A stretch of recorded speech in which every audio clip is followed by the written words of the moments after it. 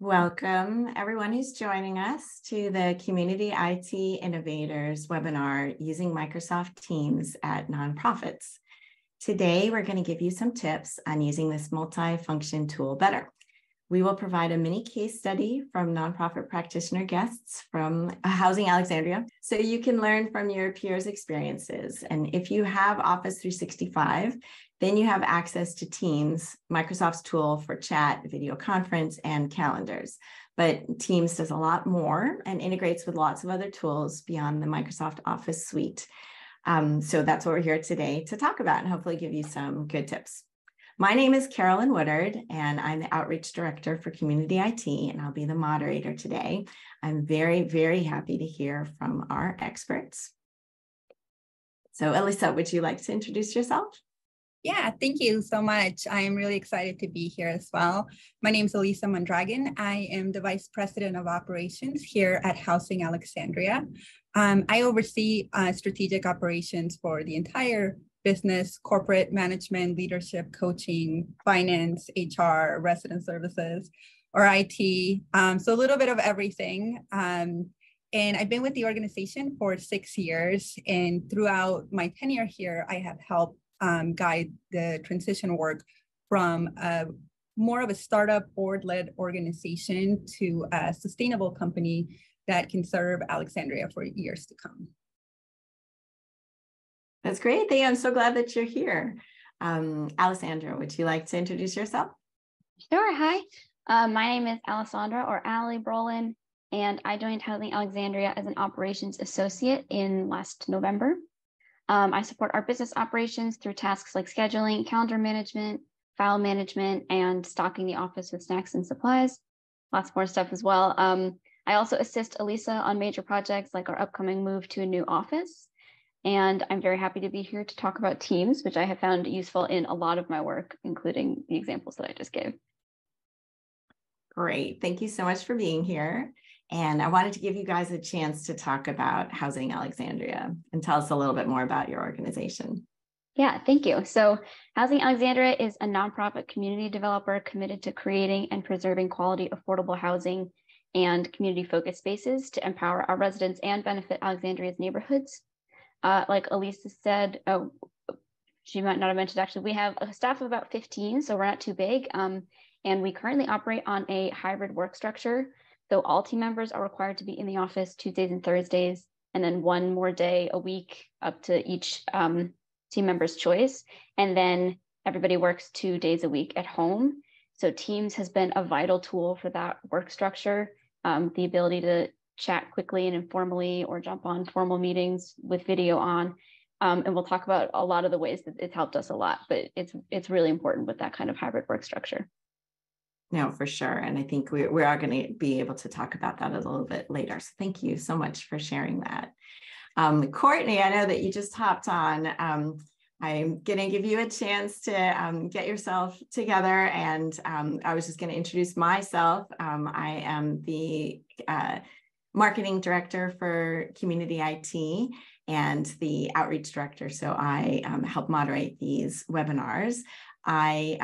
Before I worked at Community IT, I also worked in several different nonprofits from small to large, and I was responsible for IT at a couple different places, which people will laugh at me now for saying that, but it is proof that you don't have to be the IT person to be able to oversee an IT department and have it work. So I know what nonprofits are going through from the back end, as well as from now working with Community IT and supporting nonprofits. And with that, I could turn it over to Courtney, if you would like to introduce yourself. Hi, I'm Courtney Carroll. I am the Centralized Services Manager with Community IT. I've worked in IT for 12.5 years. I worked at a municipality for my local city, and I have also, I'm excited about this webinar because Teams has played a vital role, especially with the pandemic, and we were asked or moved to Teams right when it started, and it has been very vital in completing day-to-day work and team meetings and things like that.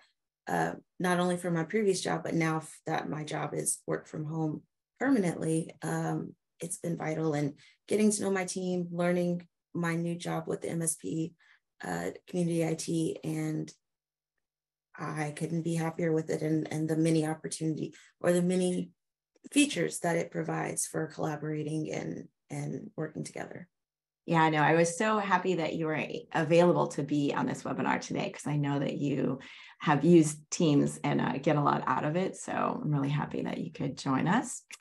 And so I already introduced myself, and I want to introduce, before we begin, if you're not familiar with Community IT, a little bit more about us. We're a 100% employee-owned managed services provider. So we provide outsourced IT support. We work exclusively with nonprofit organizations, and our mission is to help nonprofits accomplish their missions through the effective use of technology. We're big fans of what well-managed IT can do for your nonprofit, and we serve nonprofits across the United States. We've been doing this for over 20 years, and we are technology experts. So we are consistently given an MSP 501 recognition for being a top MSP, and that's an honor we received again in 2022. We are vendor agnostic when it comes to our clients. So in that, we don't have agreements with vendors, so we don't have motivation to put clients in a specific tool because we're reselling it. We get a benefit from that. However, we do think of ourselves as a best of breed MSP. So it's our job to know the landscape, what tools are available, reputable, widely used, and we make recommendations on that basis for our clients. Today, we're talking about a single tool through Microsoft, which is a cloud platform that many nonprofits are using. So today, we wanted to give you some insights based on our experience and that of our guests and many of our clients. There are lots of reasons why nonprofits might choose to be a mostly Microsoft workspace.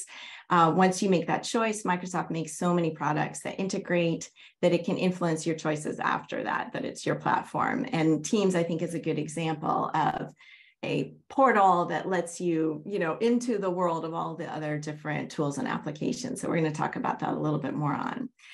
So if that describes your organization, you've come to the right place. I wanted to say, for the record, that Community IT does support Google Workspace. We support all Mac shops as well. And we have some webinars on our website that describe that kind of management and even managing a hybrid environment. So it can be done. But today, we're going to focus on this tool, Teams, and talk about the ways to get the most out of it and all the apps and products that integrate with it. Okay. So our learning objectives for today are what Teams can do and how you do it on Teams. We wanted to learn about Teams, learn tips on how to use Teams better beyond just the chat, understand how to select Teams as a tool or a Teams types tool. So Housing Alexandria is going to go through with you kind of a little bit how they made their decisions to use Teams as much as they do. All right, so now we are going to start off with a poll. We like to start with a poll, get things going. So this question is, how long have you used Teams? Okay, so the options are, we're thinking about starting using Teams. We just started this year. We started seriously in 2020. I put that in there as a potential year that you might have moved over to using Teams a lot more than you had before. And then another option is you have always used Teams, like as long as you have been able to. And then another option with not applicable. So you're here for some other reason, you're not with an organization that uses Teams, but you're trying to learn about it. Elisa, could you read the responses? Sure, happy to. So 17% of you said thinking about starting. 22% said you just started this year. Like many of us, we started seriously, 53% in 2020. 5% have always used Teams, and 3% said not applicable. All right, great. Thank you so much. So that's a pretty good bell curve there. And I think we weren't surprised that a lot of organizations started really using Teams when they had to go remote, and it was a good way to keep in touch and keep some of those office interactions going. All right, so we actually have another poll that can help us learn a little bit more about you also. which is how big is your nonprofit? What size is your nonprofit? And of course, your nonprofit could be in different stages of growth. Like you could be a large nonprofit that acts kind of like a startup. You could be a startup nonprofit that's growing quickly, like you're small now, you're going to be growing. You could be a kind of middle-aged, middle of the road nonprofit that's been doing what you've been doing for a long time and are using teams as well for that. So the options are you are a 1 to 10 person nonprofit, an 11 to 25 staff nonprofit, 26 to 100 staff, 101 plus, or not applicable. And Ali, would you mind reading the results? Sure. 22% said their nonprofit is 1 to 10 people. 21% said their nonprofit is 11 to 25 people. 37% said their nonprofit is 26 to 100 people. 17% said their nonprofit is over 100 people, and 3% said not applicable. All right, thank you. Thank you so much. All right, and so now we're going to get along into a little bit more information about what Teams does. I know we have a bunch of questions coming in, and some people have some pretty specific questions about Teams features. So I'm going to ask you all to kind of hang tight for a moment. We're going to go through some of the things that it does, and then we're going to have the case study from Housing Alexandria. And if your question still hasn't been answered at that point, we will have Q&A at the end and we'll go back through these questions. So if you've put your question in and we haven't answered it yet, don't worry, we're going to get to them. All right, so what does Teams do? So hopefully all of you on this webinar are familiar with it, but we like to think of it as a portal into the Microsoft world. You can do calendar, phone, video chat, you can do webinars through Teams. We're not doing that today, but it's possible. I've been on them. You can share files with your colleagues in or outside of your organization, giving them permissions to edit or view files that you've shared with them.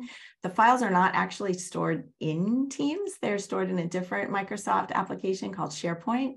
But one of the cool things about Teams is you don't really need to know that. You can just share them with your colleagues in either a chat or a meeting, and your colleagues can access it through Teams, and they never need to know that it's in SharePoint either. You can add other Microsoft apps. Integration is easy, and it's built in, as many Microsoft tools do integrate with each other. You can create internal teams. So within the Teams app, you can create like a mini team that's like your finance team, and then you can add the people that are on that team.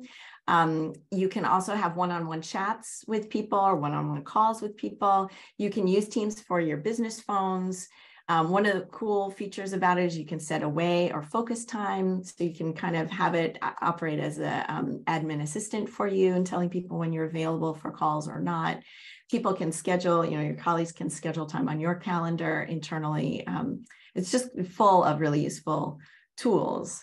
But I know, Courtney, you were going to talk a little bit about the end of this slide. Some of the things about Teams, it can be overwhelming.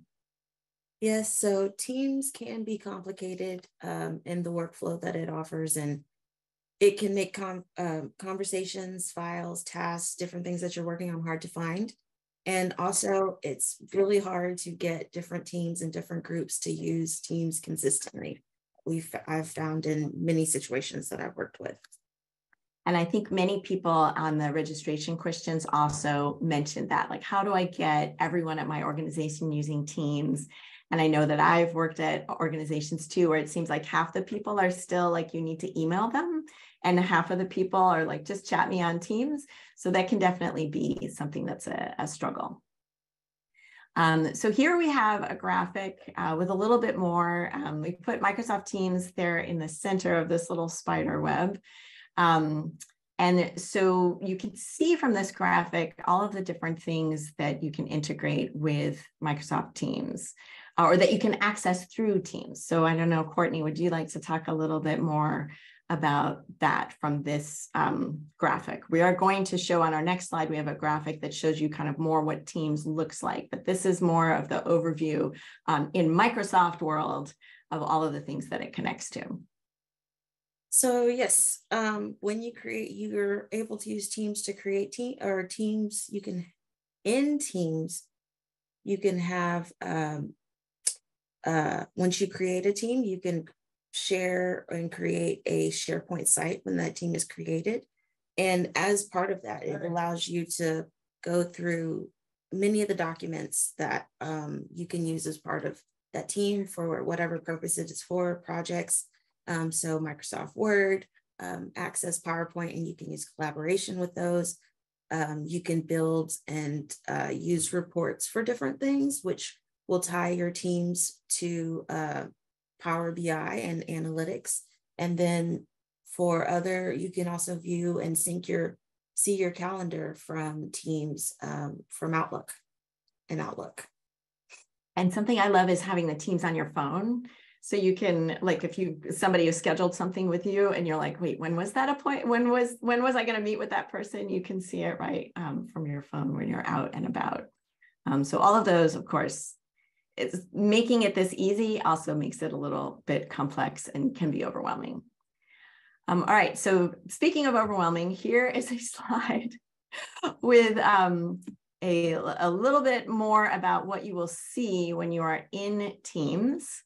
And so I thought for people who are a little bit more visual, I wanted to see, like, well, what are you talking about with Teams? And if you haven't seen Teams before, or if you have and you don't know all of these different pieces that are on there, you can see the different things that you can do. So if you look across the top, I'm not going to read all of them to you, but you can see this is one that always catches me, is up under where your photo is, your profile. That's where you can change a lot of the settings and set, yourself as away, etc. You can search. This is one that I use all the time. So as we were saying before, somebody has shared a file with you.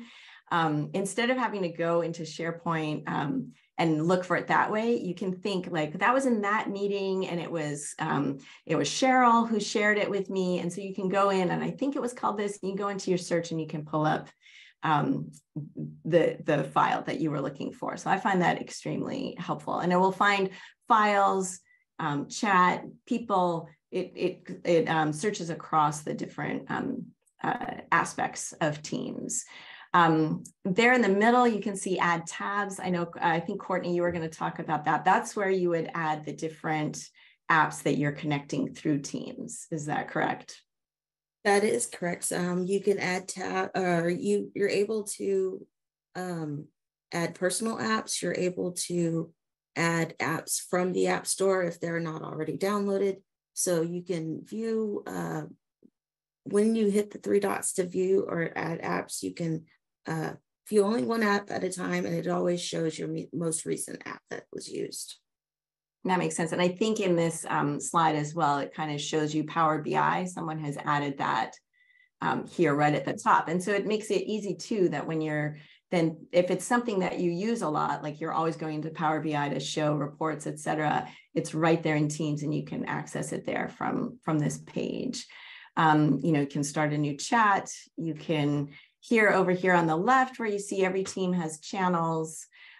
This is what we were talking about before. You can set up a sub team that is like your finance department or your marketing department, or a team that comes together to work on something that might be a temporary project team as well. And you can add people to that, and then they have, they're within that world, they all have access to the things that they're sharing there.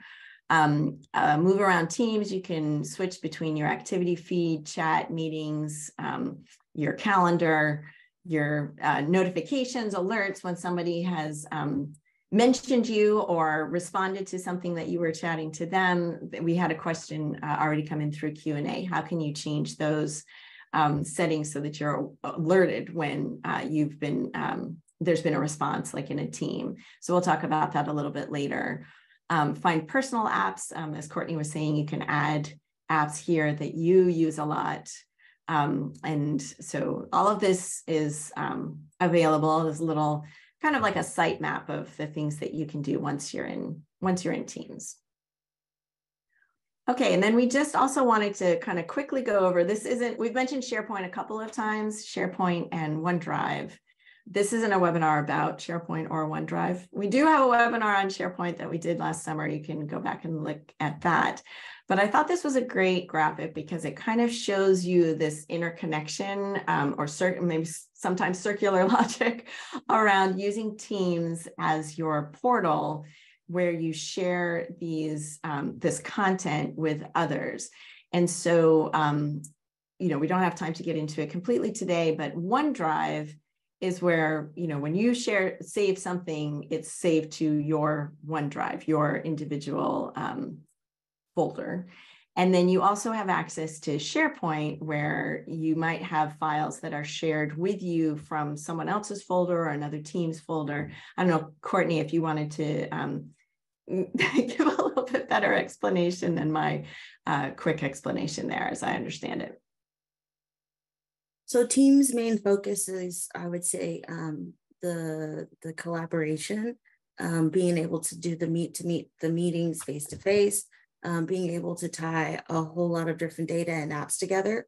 OneDrive focuses on documents, it works as a document repository, and SharePoint can be a hub of various, sites, documents, different ways to present data or information as more of a website. So they allow for they can all work together, but at the same time, they all have their separate features and functions that are provided.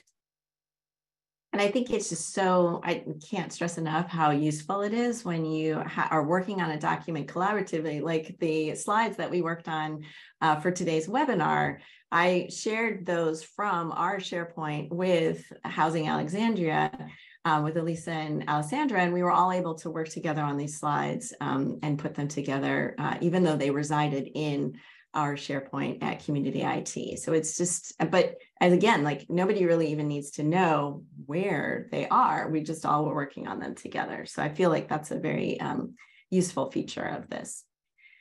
But if you do know more about how your SharePoint is set up at your organization, of course, you can do more sophisticated things. All right, so now we are going to launch another poll. And this is, we're going to ask you how you are using Teams. So are you using it? And this is a multiple choice. So you can click all of the ones that apply to you. So are you using internal chat? Are you using video meetings, external and internal? Are you doing file sharing, using it as a portal to SharePoint and OneDrive, which you just mentioned? Are you using it for team knowledge management? So this is something that Housing Alexandria is going to talk a little bit more about. And we had some questions about setting teams up to help you with workflow for different tasks that you're doing. And are any of you using it as your only phone system? So you take all of your phone calls, you don't have an office phone anymore, you're not maybe even in an office, and you use Teams, you have a Teams number, and you use that for external calls as well as for internal calls. And a webinar platform. Are you using it to do webinars, or is this not an applicable question? And Courtney, would you mind reading the results from this? Sure. It says of those using Teams, 65% are using it for internal chat, 76% for video meetings, internal and external, 52% for file sharing, portal to SharePoint and OneDrive, 32% to team knowledge management, 10% as it's your only phone system, internal and external, 14% webinar as a webinar platform, and 13% that was NA or something else. Okay, sounds great. Thank you. So a lot of organizations using a lot of the different features. Okay, so next we are going to turn it over to Housing Alexandria. So Elisa and Alessandra, would you like to take us through your case study of how you chose Teams and then some little tips on how you're using it? Yeah, happy to do that. Thank you so much. So I wanted to start with where we as an organization were before we were using Teams, before we were using SharePoint. So prior to January of 2020, we used a shared drive, which we accessed via VPN to store all of our files and work collaborative. We had in-person meetings. I think everyone prior to the pandemic was used to going to people's office, have visitors, collaborate in person. We used a third-party conference call line. So it was just like a free conference call line, or we would just call each other. And then we also had a physical water cooler for team building, catching up, shows, etc. We had a lot of challenges accessing our files via VPN when we were working remotely. We wouldn't work remotely very often, but when we did, accessing our files via VPN caused a lot of problems. And we actually explored other solutions that were not Microsoft to do file sharing. But one of the benefits of working with community IT and having a dedicated IT professional was that they were able to tell us like, hey, you're actually already paying for this. This is part of your Microsoft license. And so we dropped everything else and we decided to make the transition from the VPN and this other source to SharePoint. Right at February of 2020, which was very serendipitous, all of this happened and then the pandemic happened and we had to push even further. So the transition into SharePoint really allowed us to be able to explore additional services that Microsoft offers. So one of the main reason we chose Teams was because it does work so collaborative, so cohesive with SharePoint. We save everything on SharePoint or OneDrive. We don't have any more physical files. Everything lives online. And the fact that we're able to access everything so easily through Teams and any other Microsoft tools like Word or Excel or anything else like forms that Microsoft has been really, really useful for us. As Ali mentioned, it really has helped us with our hybrid work structure, so then we're able to move our work as we need to.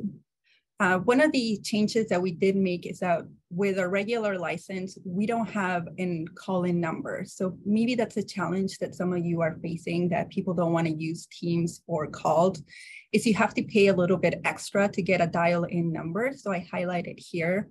As we were transitioning early in the pandemic, people were still figuring out how does Teamworks, WebEx, Zoom, all of the other options. So having a dial-in number made it easy for those people to access it.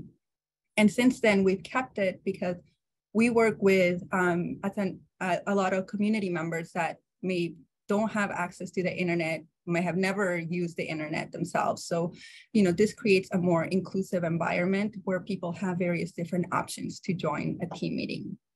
But another reason that we really like using Teams is because it helped us stay connected and have this virtual water cooler. We're able to have share memes and pictures of kids, etc. So it's really important for our culture and values that our team members feel like we're accessible to everyone. Any entry-level team member can reach to a more executive level team member with a quick chat. There's additional options. Sometimes when you go to a leadership's office, it feels like you're going to the principal's office. So you try to avoid it, or, asking questions, you're like, oh my gosh, I should know the answer to that. But Teams chats creates that ability to be able to communicate a lot easier without having to write an email or a phone call every single time. We can go to the next slide. So one of the benefits that we really, really like Teams for is because it reduces the email content. There's a saying that we have in the office, which is it's a meeting that could have been an email that could have been a chat message. So trying to reduce those and trying to, again, get clarifications about a project, deadlines, who do you want to include in an email? It just makes it a lot easier of communication. You can set your messages as important or urgent if you need someone to answer you, quicker. Sometimes you just need the green light of something, that person's on a meeting or somewhere else. So that makes it a lot easier. You can also tag the person if you are in a group chat. So let's say that you have 6 other people and you need, Jane to answer. You can at that person and make sure that that person is able to get an additional notification that they need to respond to your comment. As we keep saying, it really is a collaboration tool, and it helps us keep continuous records of meetings or work that we're doing. So, we can have 3 different chats with 6 different people going on at the same time, but our thoughts are being organized because, all of the content for one particular topic is kept in that chat together. One of the challenges that we've noticed is that there's an overwhelming source of notifications. And again, that might be another reason why people are not using Teams or are resisting. So a good way of trying to avoid that is to help set guidelines and boundaries for your team to turn off the work and for you to commit as well on what you have said. So for example, if your little bubble is red, just make sure that you are telling your team members, don't message me unless it's urgent. But you shouldn't do that as well, because otherwise they're going to think that everything is urgent. So make sure that whatever boundaries that you set, you follow them as well. As Carolyn mentioned, you can set snooze hours, do not disturb, there's 6 o'clock on the weekends. And again, try to reduce those notifications because sometimes it can get very overwhelming. And that's why people just completely turn it off and don't want to even address it because it's just too much.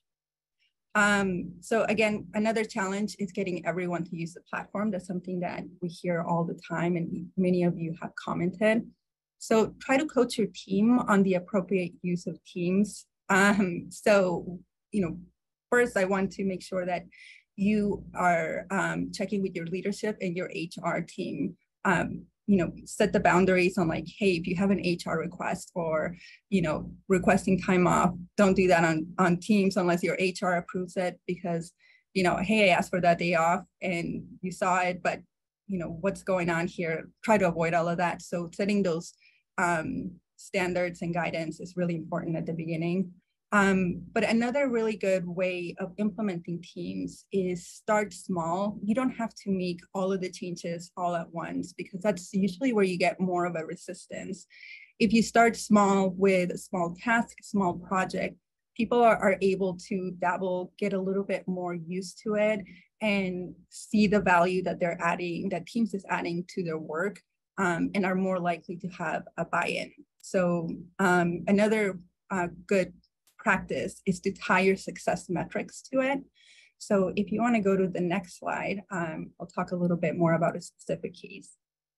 So as Ali mentioned, we are moving offices. So one of our success metrics is that we as a team that is in charge of moving our office is, are you using this to-do list? Are you communicating in the chat? Are you, following through? And if you're not, then, we want to make sure that we're correcting that action. But it's a little bit more digestible when this is the only project that they have to follow it, and everything else they might be able to continue to do whatever works best for them. So this to-do list that Ali put together is really, really useful. It's easy for all of us to access and to edit. The app is so friendly when we're moving from the office, home, or whatever else we might be working. We can access and view the charts, schedules, assign, track progress all on our phones, but we can also, of course, do it on the desktop as well. One of the greatest things about this is that you don't have to have meetings for every single time you want to update. You can just log in, again, tag someone, just kind of follow the conversation on a particular topic on a bucket. So then it reduces the amount of time that you have to be, meeting with each team member. Another tip that we have is that don't feel like you need to create this at the beginning of your project. We started meeting about our office move and collecting information and data and all of the material. And once we started having the need to be more organized, everyone was like, yes, this is a great answer because we can see everything together. So again, sometimes the need may need to come before the idea, because then more people will start seeing the benefits and the value that it's adding to your project and your organization and are more likely to share that success in other parts of their work.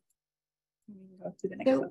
Yeah. We had a quick question that came in on the chat, which is the slide that you're sharing now. Is that an app within Teams, or can you talk a little bit about that's just in Teams, right? Yes. So Ali, do you want to take that one? Sure, yeah. So this is a list that I created. So I was like in the Teams app, but it did prompt me which program I wanted to use to create this. So it's also Microsoft Planner, which is part of the Microsoft Office suite.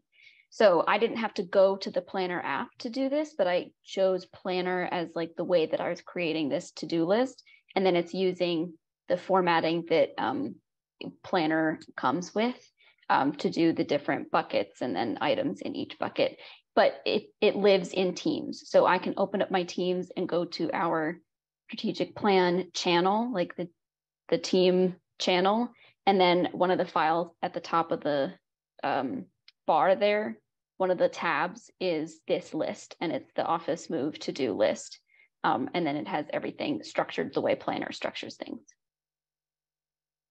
So some other uses that we've had with Teams is capacity building. It's a lot easier for some of our team members to, again, use Teams when they start seeing what other options they have. They'll start using it more for their meetings or for their projects. One really good option that has started, it was this supply request, because it's so intuitive. People always have the same information. They usually would email it or fill in an Excel sheet, but we created a supply request directly on Teams, and everyone just knows that's where they go and where they use it. So again, just creating more processes on Teams and putting it in as a first option for your organization, then more people are going to think that's the first thing I should start with. So we used it to improve processes. That includes our onboarding and offboarding process. So when a new team member starts, that's the first thing that they see is, oh, we're using Teams. You know, they're already in a transition phase, so they're more likely to adapt to it. Another tip is to collect employee feedback through a form, which can also be distributed to teams. As I mentioned, we use it a lot to remove barriers in communication. We want to make sure that our team feels like they can have this virtual open door policy. So when we create more forms, and we can do this from, you know, hey, what kind of color would you prefer for our new office walls, to employee feedback, satisfaction, then again, they're starting to get used to the continuous use and repetitiveness of Teams. And then we also discover a lot of things just by playing around with Teams. We encourage a lot of our team members. There's a little icon that I put here on the bottom on your chat. There's an option for sending praise, like you did a great job. There's an option for requesting a more official check-in on a project. You can link your Adobe sign and have documents signed through it and saved in your Adobe. So there's a lot of different options that maybe not all of them work for you, but if you play around, there might be one that you're like, oh, actually, this is a great option for me at this moment. So these are some of the other features that we're currently using Teams for. One of the things that we continue to ask is, how can we build capacity? How can we reduce costs? So Teams is really a tool that you can use every day that has the ability to increase capacity and plan for the future. So probably the one thing that we use Teams the most, other than chats and meetings, is this screen sharing feature, which when we discovered, it was a game changer. So if you go to your chat on the top right corner, I highlighted under the red. So when we are meeting in person, instead of having to pull up our TV or screen or anything, we can just share the screen also without joining a meeting. And we really wish we would have known this before we spent all this money buying big TVs so we can share screens, because it turns out that we could just do it on our own computers without joining a meeting. So if you are trying to reduce costs, you don't have the space for a TV, you also are very mobile, maybe in a coffee shop, and you want to share screens and you don't want to sit super close next to each other, this is a really good feature that we use a lot. the Teams voice line. So we use our phones completely on Teams. And this was really helpful. We used to use Comcast, but the app was not user-friendly whatsoever. The space, the hardware, we just never used it. We weren't in the office. We could use the extra space in, reducing the hoteling when people were sharing spaces. But also there was a cost with renting the equipment. This was just so much easier. The app is super user-friendly. We can reassign phone numbers when a team member leaves. And the best thing is we have the do not disturb time. Again, reducing those notifications has been really helpful for a team to have more valuable work-life balance. So they have a stronger buying into Teams. And the last thing I wanted to say was, really try again with Teams. We have tried several things at different times with different projects, and they don't always work out. But that doesn't mean that they might not work in the future. So, just because it didn't work for you in the past or in the particular project doesn't mean that it can't work for you or other team members in the future. So keep exploring, and hopefully you can find a use for Teams in the near future. Thank you so much. This is a great rundown. We got a bunch of questions coming in about phones and your experience. So I know we saved some time to get to this, so I'm glad that we're getting along now. So I wanted to go back over our learning objectives that we wanted to learn about Teams and what it can do. I think we can check that off. I mean, we've scratched the surface, I think, in some ways, but it's just definitely such a valuable, useful tool. So we gave you a little bit of some of what it can do. Learning tips on how to use Teams better beyond chat. Which is kind of the gateway, it's like you open up Teams your first time and you're like, oh, I can, chat to this colleague or, ask my supervisor something. And then I think that's a good advice, for complicated tools in general, is to start small and then keep adding on. And as you said, Elisa, to keep experimenting and seeing what's available. And like, sometimes I'm like, what does this button do? Like, what happens if I do that? And different things that you can attach to it. And I love your idea of trying things a second or third time. I know I tried to use the whiteboard, Microsoft Whiteboard, about a year ago. And I was like, and then I had a colleague using it just a couple months ago. And I was like, wow, this is a lot better than I remember it. They had changed some of the features and made it more user-friendly. So I definitely love that tip. And then I thought you did a great job of going over how to select a Teams type tool and why some of these features made it really attractive to your organization and maybe to some of the other organizations that are out there that are thinking about using it on this webinar, or maybe have started using it and might want to invest, like in the phone, the additional cost to have the phones. So I think that was great. Okay, so I wanted to make sure to thank you, and we have some time for questions. And I know we have Courtney on as well. She's answering some of the questions of the more technical things on the background, but someone had a question for Housing Alexandria. Did you have a Teams consultant helping you explore these different features and kind of maximize your effectiveness using it, or did you figure it out yourself? We used a lot of YouTube. That was our consultant. We played around a lot, and we just Googled a lot of things and watched a lot of YouTube videos. I actually think that Microsoft has really good examples and tools that they help us with, but YouTube has been our best friend when trying to figure things out. No, I love that. It's like a, a lot of nonprofits have that do-it-yourself attitude, and then trying to find time to prioritize and make enough time to spend on the project to get it really working at your organization. Clearly, this is giving you benefits that make it worth the time that you have spent figuring out how to use it the best way and tailoring it to the way that your organization uses it. So that's really helpful. There's a question, can you include attendees in Teams meetings if they don't have Microsoft 365? Yes, you can definitely include attendees.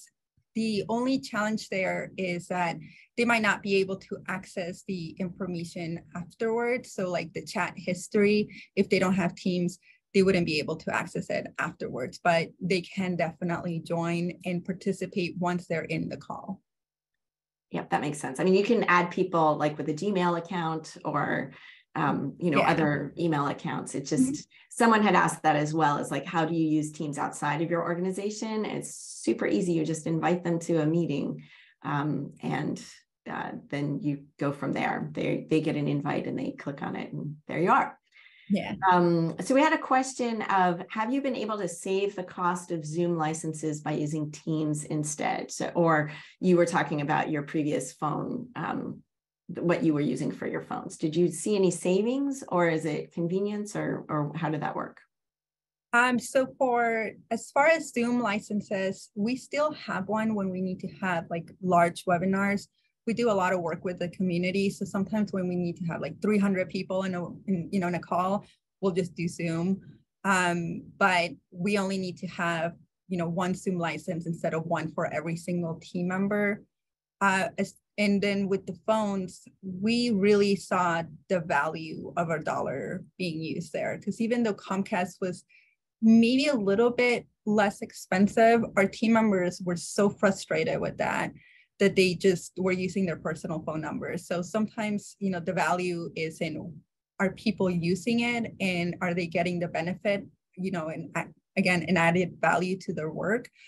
So that's how we recognize that. But with the Zoom and, WebEx and any of those other ones, we can use the free version if we needed to, but everyone pretty much uses Teams.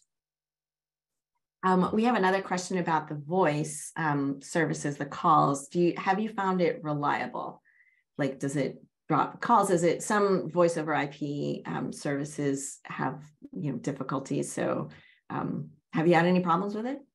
I haven't. Ali, I know you use it more because Ali screens all of our phone calls. So have you had any different experiences?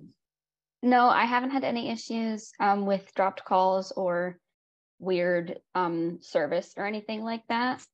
I have noticed like sometimes when a call comes in, it rings on my phone because I have the Teams app and on my laptop, and sometimes those are out of sync with each other, which is sort of funny. So I'll answer it on my phone and it's like still ringing on my laptop, but the person on the phone can hear me and it just, the laptop catches up. It always asks that, like at the end, like, how was your service? And it's always fine. Yeah, I think I've heard that as well. I mean, it's comparable to other services, and then it just has this extra feature of being really convenient if you're already using Teams. So we have another question about the phones. Does the phone system allow for a main line that will separate out like a normal phone system, and does it cost you another license? They're also trying to go from Comcast to Zoom, but they may also be doing Microsoft 365. So just a quick question about, I think it's pretty sophisticated about being able to handle, like the things that having a main line and then having a directory and having maybe follow-on calls, like it can ring through to your cell phone, it can ring through to a different phone, it can do a lot of different things like that. So you want to talk about that? Yeah, so it definitely can have a main line if you want. It really just depends on your preference. So Ali is the one that screens all of our calls, but we didn't want her to be the main line be her phone number. So she has an additional license. So that was our choice. You don't have to do it. You can have, like, if you have a receptionist, the main line is their phone number. Teams actually also sells phones. We don't have physical phones on any of them, but if you wanted to do like the receptionist, you can also have a physical phone in your office. Otherwise, just your computer or your cell phone works. And yeah, so when you dial our phone number, you get an attendant. You can, click the extension or select option 1 for Elisa, or it has all of those same features that are traditional. And I know in Comcast, if that's what you're using, it has all of the exact same features. It even sends us an email with a transcript of voicemails, and it's really helpful. That's great. Thank you. So there've been a bunch of questions. There's another question that came in. Did you do formal Teams training versus hands-on learning on your own training? I know you talked a little bit about some tips to get everyone on your team using Teams. but maybe could you talk a little bit more about specifically, did you do like sit down trainings with people? Do you have trainings when you onboard new staff? Like, how does that work? I'm going to defer that one to Ali because she's taking over all of our orientation and training, and I know she has some plans there. Yeah, it's sort of a combination. We definitely, so we have sort of a sit down training to go over SharePoint, OneDrive, kind of all the software that we use to explain like logistically how they work and also culturally how we use them. And then there's also, you know, when someone is new, there's sort of that informal level of training too, where the last person that we had join us in his like first couple of days, he was like, when am I supposed to team someone? When am I supposed to email them? And I was like, if it's something you would like knock on their door and like say it to them really quickly, then that's a Teams chat. If it's something that you would need to have a more formal conversation on, that's an email. So, you know, you kind of ease into it also just checking in with people, but we do include it in our new employee onboarding along with the other software stuff. That's great. Thank you. I think we've got time maybe for one more question. And there's actually, I'm going to combine a couple of different questions and some stuff that you've talked about already, but a lot of questions around this, getting everyone to use it. So one is, how do you keep the less techie people in your organization motivated to learn and use Teams? And how do I wean staff from Zoom because we don't have to pay extra for Teams? So I think both of those are kind of questions about how do you get people together using Teams? And I know you've talked a little bit about it before, but do you have any kind of last words of wisdoms of tips you can try? Do you want to start, Ali, and then I can follow up? Sure, yeah. Yeah, I would say, as we've said, it's kind of the small buildup, getting people comfortable with it. A specific example of that I found when I started with Housing Alexandria and I was new to Teams is the informal like calls. We have sort of an informal policy of we don't have our cameras on. If you're doing an internal meeting, you know, if it's like Wednesday, I'm working from home and I'm just like, Elisa, can I get on the phone with you really quick and ask you about this thing? We're both, it's like normal that it's expected. We're both cameras off that whole time. And I have found that mitigates the fatigue from being on like online meetings so much. So I think that's a pretty big incentive for transitioning people. If you can do it in that, like maybe your big team meetings are still Zoom, are still like big long meetings are more formal in Zoom. But if you get people kind of comfortable with the informal stuff, I think that it can be shorter meetings, it can be cameras off, and those things will make them enjoy being on Teams and then be more familiar with the whole platform. And then you can transition like more and more stuff into Teams. And I would also say kind of what we were talking about with the office move, where we have that to-do list. That's something that we introduced like in the middle of that project.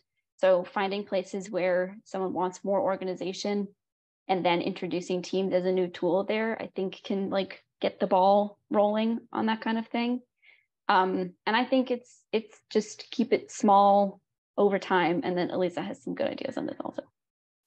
Yeah, I think just to add to that is making Teams like the first option. So we added the add-in to all of our Outlook email.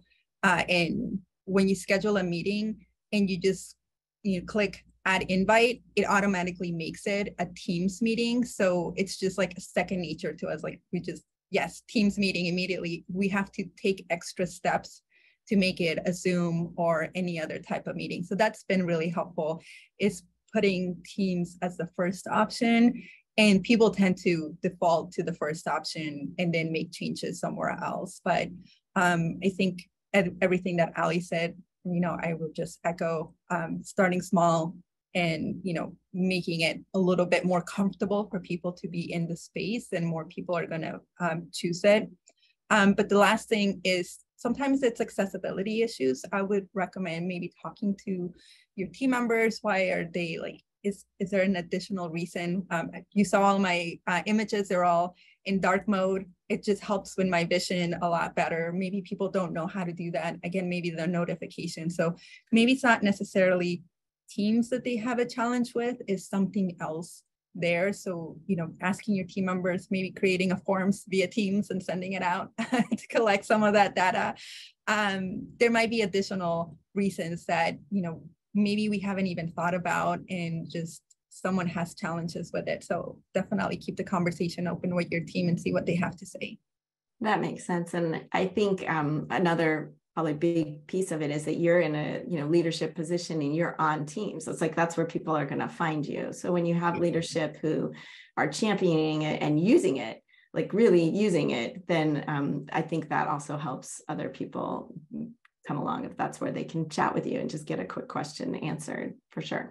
Thank you so much. Thank you, Elisa and Alessandra and Courtney, for joining us. Thank you so much, Housing Alexandria, for sharing these tips with us and spending as much time as I know you did on the slides in this presentation. Really appreciate it. And I think it was just so helpful for all of the people on the webinar today to see how other nonprofit practitioners are using this tool. So I really thank you so much. Thanks again. Thank you. Thanks, Bye. Carolyn. Thanks, Courtney. Thank you, everyone.